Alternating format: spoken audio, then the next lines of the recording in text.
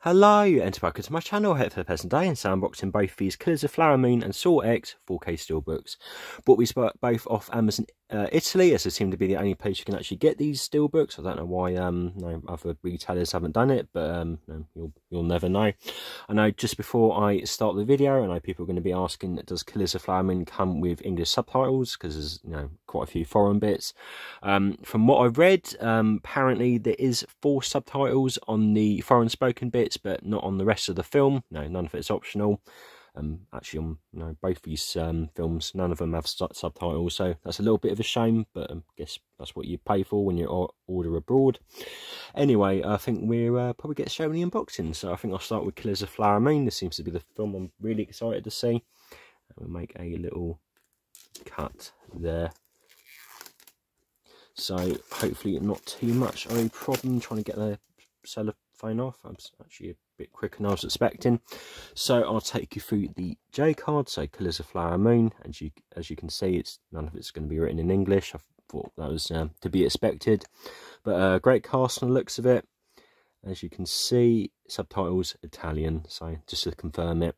And apparently the discs are both region locked, which seems a little bit strange, but I don't think the 4K is, from what I've read. But I have to try and find out. But not really much on special features, but yeah, I do quite like that J card. I don't know why more companies do that one, but yeah, go through the Steelbook. So take the discs out, that's always important. So that's your Blu-ray, as you can see, that's actually region locked. And if we take out the 4K, as you can see, it's well, doesn't really say it, but it is A, B and C. No, actually it's not, so I'm going to guess that's region locked as well. And that's the inside artwork, so there's a little fire going on there. And that's the front, so you've got Leonardo DiCaprio and Robert De Niro there. It's got a nice matte finish to it, and it does actually bend quite well together. Does look like a wraparound, so yeah, really nice. So that's the first Steelbook, and we've got the next one, which is Scream. God, what are we on now? 10. So make a little cut there. Hopefully not run into too much trouble. Don't want this ending up like a trap. And I'll take you through the J card. So again, both of these have got a nice high gloss finish to them. I just thought I'd say that because I think people will be wondering, are they both spot gloss or something?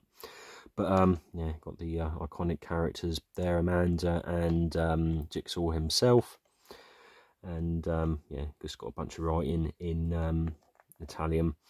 And again, no subtitles. It's all written and it's all going to be in Italian. So a little bit of a shame. And again, I think this is both region B locked, so a little bit of a shame, I guess. So we take the J card off, and again, really like that design. Put that to one side, and we'll open the discs up. So really liking the artwork on this. So that's the Blu-ray disc, and again, region B locked. And that's your 4K Ultra HD disc, which is, again, I'm going to presume region B locked. And not really much going on the inside, just looks like a bunch of, well, guts. Seems appropriate. And that's the really nice, well, front and back. That's actually really surprised me a little bit. That's really nice. Yeah, I like all the hands sort of form the picture of Billy the Puppet. And yeah, really nice. Yeah, that's pretty much the video. A little bit of a short one, I know, but I just wanted to show these off, and I thought I'd do it all in one video because it just saves a bit of time, to be honest, especially for uploads. Anyway, I will leave a link in the description to both of these, so as they are still available. And yeah, anyway, hope you enjoyed this video, and hope to see you again. Goodbye.